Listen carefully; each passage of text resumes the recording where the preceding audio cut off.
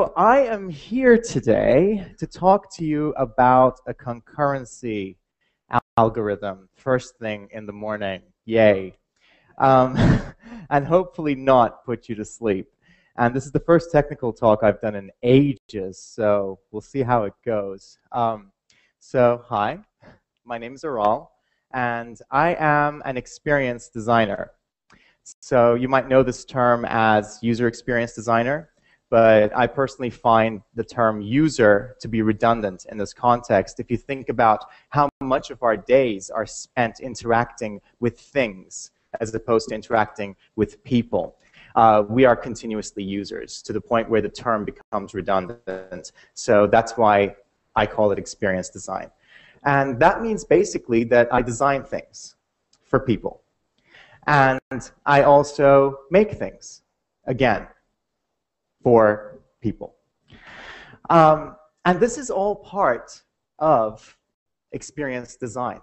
The two are not separate. The two are combined. If you do see design and development as separate, if you do have these silos of design and development, that's when you get things like this. So Samsung gave me a phone recently, and I turned it on. That's the first thing I saw. It said, error, no SIM card or phone is turned off. Yeah. Golf claps are in order there. How does something like that happen? It's actually very, very easy for something like this to happen.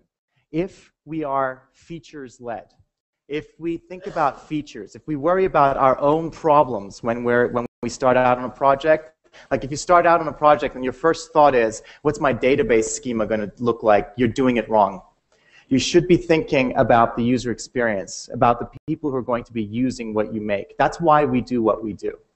The hows are very important. How we do what we do, that's what my talk is going to be about today. The technical aspects are very, very important. Without those, we don't even reach a base level of functionality that we can build upon, that we can layer delight upon, and we can layer empowerment upon. But this sort of thing is all too common when we separate design and development and we see it as two different things. So design is not about the ability to draw a straight line. I hear that a lot. I don't know about design. I can't even draw a straight line.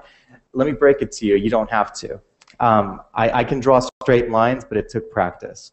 That's not what makes me a designer. It's not about pixel pushing. It's not about, goodness forbid, I hate this term, making things pretty. Can you prettify this for us? No, I can't. No, that's not design. Design is about the creative and the technical together. And this is really, really important.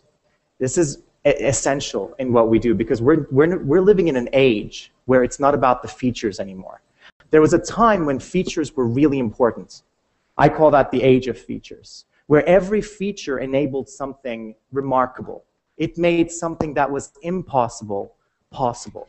When there was a processor speed boost, it meant that we could do things that we couldn't previously do. Today, we're almost spoiled for the amount of hardware, the amount of memory, the amount of CPU power that we have. The limitation is no longer these things for most applications. The limitation is our imaginations and our ability to communicate. That's the real bottleneck. That's what we should be concentrating on. And I just want to say, I want to especially at this point, call out the folks at Mozilla and Ubuntu on this. And you might be thinking, what the hell? What's he doing? This is an open source conference, darn it. There are lots of open source people here. I want to especially call out Mozilla and Ubuntu because you guys are doing it wrong. You guys are doing it wrong. You are features-led. You are thinking about features. You are thinking about your own needs. And I'm calling you out on it. Why are you not calling out Samsung? Why aren't you calling out Microsoft? Why aren't you calling out Apple? Why aren't you calling out HTC? Because to be perfectly honest, I really don't care whether they succeed or not.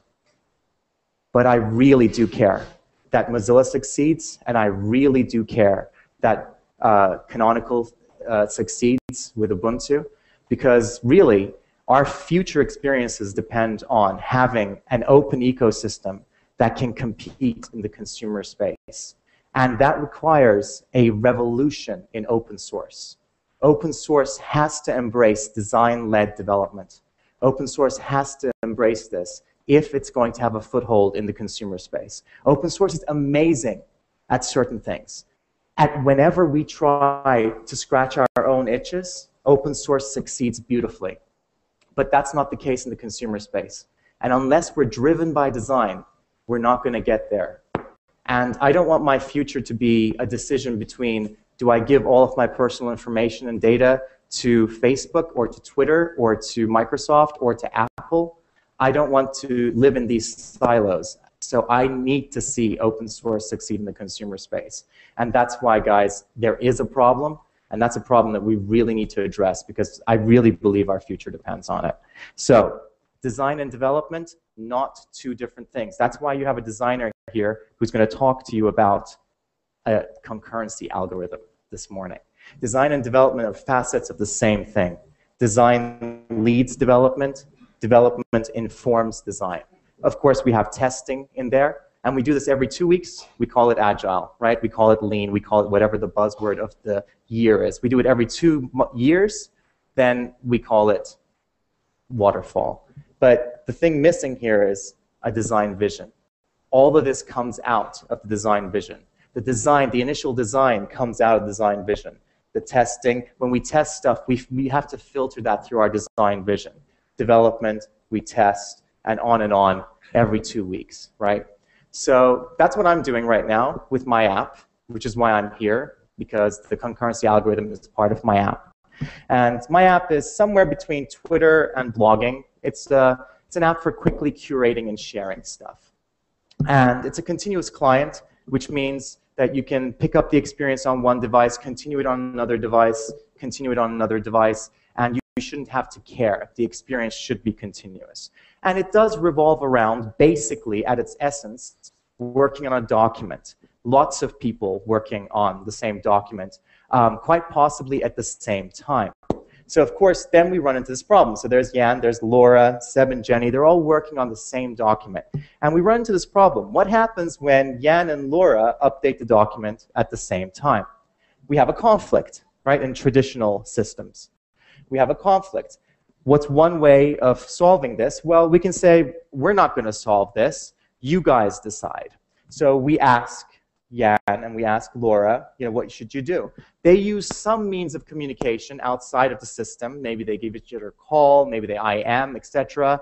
They decide on something, and then Laura says, okay, I'll update it based on what we decided on. So, and we update the document.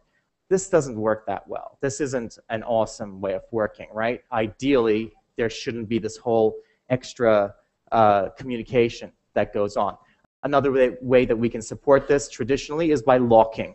So Laura might lock the document and then unlock it when she's done, and we all know that that doesn't work. That's how like source control systems used to work like 20 years ago or something, maybe even 10 years ago. What we really want is, and Seb and Jenny are like, what the fuck? So what we really want, when Jan and Laura update the document at the same time, we want some magic to happen, and we want it to be okay. Okay? That's basically what we want. So this talk is about that magic. How do we do it? So let's just take a look initially of what happens if we don't have the magic. Okay? So Laura, and that's a time axis, by the way. So Laura and Jan are working from the same document state. Let's just say it has 3 characters, ABC, in it. And Jan says, I want to insert an X between the A and the B. And so we create an operation, insert X in the second position. The first position is before the A. The second position is after. And so we get AXB. That's great. That's on his local system, right? So Laura, on her local system, maybe she's offline, maybe it's happening at the same time, says, I want to delete the A. So we create an operation, delete the character at the first position, and that gives us BC. So what happens when Laura comes online, or if this is happening at the same time, in real time, and Jan's insert operation propagates to Laura's machine, so it receives the insert operation. Well, if we're naive about it, we just insert the X at position 2. position 2 is after the B in Laura's document, right? Laura's delete 1 comes over here, and that deletes the first. But you see that we have a problem down here. The two do not match. They don't converge. So we violated convergence. The other problem is that Jan wanted to put an X between the A and the B. But if you look at Laura's result, the X is between the B and the C. So we've violated his intention.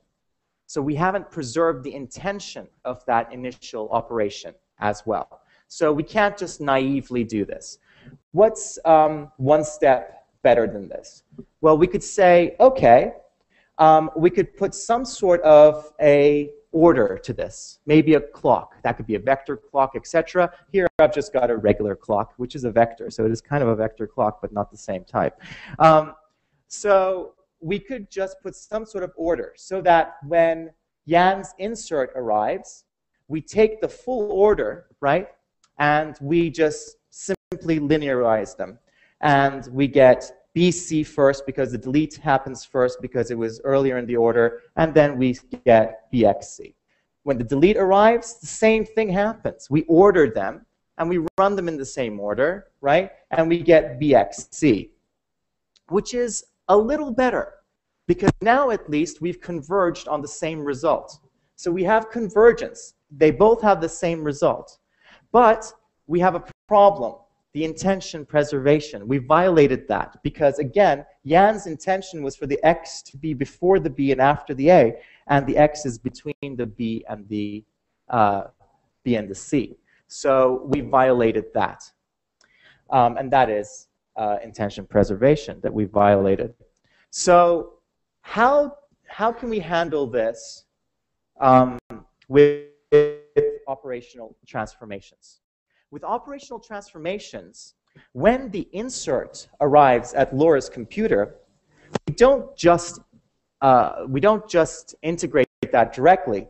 We transform it in relation to the previous operation that Laura's done. So we transform the insert in relation to the delete. What does that mean? Well, let's take a look. So these are the three letters. We've got Laura's delete operation over here, and the insert has come in pointing at the second position over here. So what happens when the delete actually occurs? Well, that insert operation still points at the second position, but the second position has now changed. So what we do when we're transforming it is we check. We say, is the position of the X2, like in the insert, is the position of the insert larger than the position of the delete?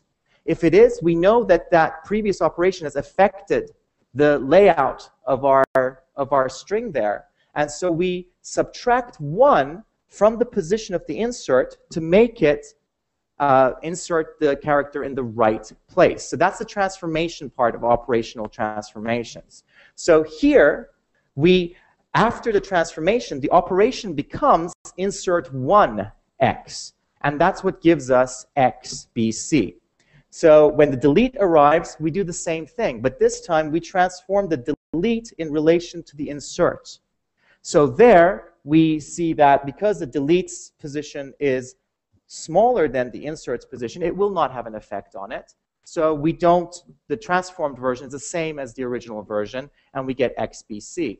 And now, not only do they converge at the same result, but we have intention preservation. The X is between the A and the B. The X is inserted in the right place. So this sounds great. So what's wrong with operational transformations then? Well, Joseph Gentle, who worked on Google Wave, says, unfortunately, implementing OOT sucks. There's a million algorithms with different trade-offs, mostly trapped in academic papers. The algorithms are really hard and time-consuming to implement correctly. He goes on to say, I'm an ex-Google Wave engineer. Wave took 2 years to write, and if we rewrote it today, it would take almost as long to write a second time. So that, in a nutshell, is what's wrong with operational transformations. They're damn hard. They are a mindfuck. This isn't. This was like the simplest case. But what happens if you have multiple operations? People go offline separately. They do 50 different things, and then they come back, right? What happens then? What happens if you have local undo and redo? You want to support multiple local undo and redo, and you want these to seamlessly integrate. So as the problem gets more complex, operational transformations gets more complex still. So it's kind of like regular expressions. When you use them, you have two problems. So Joseph has actually created a very simple library that you can use called share.js. It's at share.js.org. That's worth looking into. As I would also recommend that you check out his GitHub, because he's got some C libraries, etc., that he's working on. And there are, of course, commercial solutions that you can use, like Simperium. This was one of the ones that I evaluated while I was working on my app. It wasn't robust enough for what I needed, hence why I had to dive into the academic papers that Joseph was talking about, and which led me eventually to WOOT. But those academic papers, the most cited is currently operational transformations in real-time group editors. This dates from like the 90s or something. Which seems like a long time ago now. And one of the main actors in this field is Dr. Swan, who has this really good talk. If you go to the link is, that's just my URL shortener, the link is /Swan or Sun. You will find a talk that he gave on operational transformations at the Google campus, which is a good introduction to this, but you also see how academic it is in character. So what is another way of doing this magic? The other way, another way, is WOOT. Of course, there are many other ways. I mean, a diff is one way of handling this, right? So it's called WOOT, which stands for Without Operational Transformations. So how does it work with WOOT? Well, we start off with the same document structure again. And Jan wants to put an X between A and B. But instead of saying insert X at the second position, we don't do that. What we do is, if Jan wants to put an X between the A and the B, we actually say insert the X between the A and the B. This is really, really important. In WOOT, operations contain their own partial order. So we're not talking about a total order, and we're not talking about vector clocks, etc., which don't scale very well to implement that total order. We're talking about a partial order. And that results in the X being inserted into the string. So when Laura wants to delete an A, similarly, we say delete the A. How do we do that? Via an ID. So each character in this case has an ID, and the ID is a pair. It has a site ID, which is unique to the device or the client that Laura is working from. So you could use the MAC address and some combination of other unique identifiers to create a unique site ID, and a local clock. The local clock just starts at 0, and every operation increments that local clock by 1. And that gives each of these operations and each of the characters, actually, a unique ID, a unique identifier. In this case, the A has a unique identifier, hence we can refer to it as delete A. So that gives us BC. Now, here's the interesting bit. When the insert operation arrives, because it has partial order, we don't have to transform it based on the previous transformations.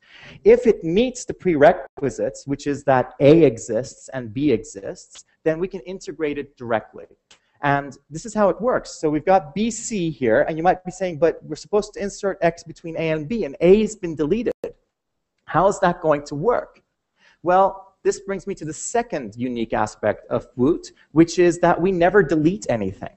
A is not deleted. It's just been marked invisible. And that makes all the difference, because that means that we don't have to worry about this shrinking and growing string that we have. It could be a string. It could be a list of rows. It could be anything, any atomic container. We don't have to worry about that. A is still there. So we don't delete anything. We mark stuff as invisible, and that means that we know where to insert that X. And so it becomes XBC. When the delete arrives, again, it becomes XBC, and we have both convergence and we have intention preservation, which is awesome. So to end off, just a few words on my implementation of it. So I implemented this in Objective-C initially because I'm going to have a Mac client and a web client. So in the implementation, one of the things is, let's say we have B over here. How do we implement, what is the data structure for each one of these characters or rows? It's a 5-tuple. It has an identifier, which again is the site ID and the local clock. There's a flag, whether it's visible or not, right? There's the content itself, which in this case is the character B. And then it has the previous ID, which is the ID of the previous character. And it has the next ID, which is the ID of the next character. So you might be wondering what happens, what if we select C? What about its next ID? Well, there is a special character that marks the end. There's a special row that marks the end if you're working with rows. Similarly, for the previous ID for the A, there's a special character. And all of this is really awesome when you want to do undo and redo.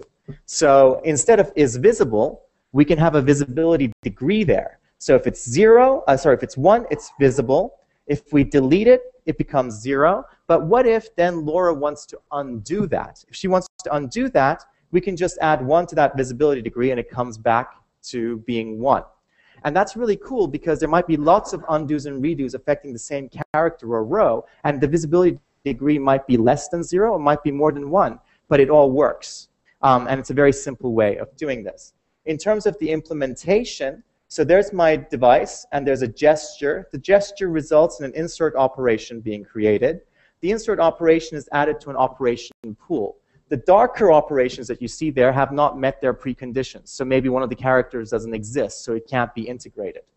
And then we integrate that operation that arrives. We do that locally as well as on every device that this goes to. So we integrate locally as well. And that goes into an ordered row stack. Has all of the operations, including ones that are hidden over there. Their visibility is set to false. And the operation creates the row, and it's inserted into the stack at the right place, and then we render that. When we render it, we just take those rows out, and that's the visible structure that the user will see, and that is what the user will see inside the application. So that really works well. If you guys want to read more about this, there are academic papers on it. This is the main one. Again, the links are there. I'll have the slides up, and they're online anyway. So there are about 4 papers that helped me implement this in my application, and it is easy to implement. So in summary, WOOT gives you convergence, it gives you intention preservation, and it does that by keeping partial order in the operations and by us never deleting anything. And it is very, very simple to implement. So thank you.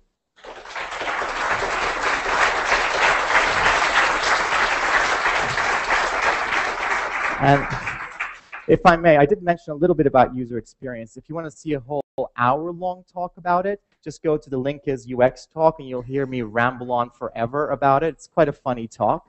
And if you enjoyed that talk and this one, you might want to come see me talk about talking, which is this meta thing that I'm doing, a day of workshops on presenting. And I also teach an iOS development workshop. But the last thing I want to say, the last thing I want to show you is this. This is my dad. And when I was 7, he brought home an IBM XT computer and plunked it in front of me. It was a very old, it was a very new computer. It cost a lot of money, and it had a basic manual with it. And if you remember this, I was 7.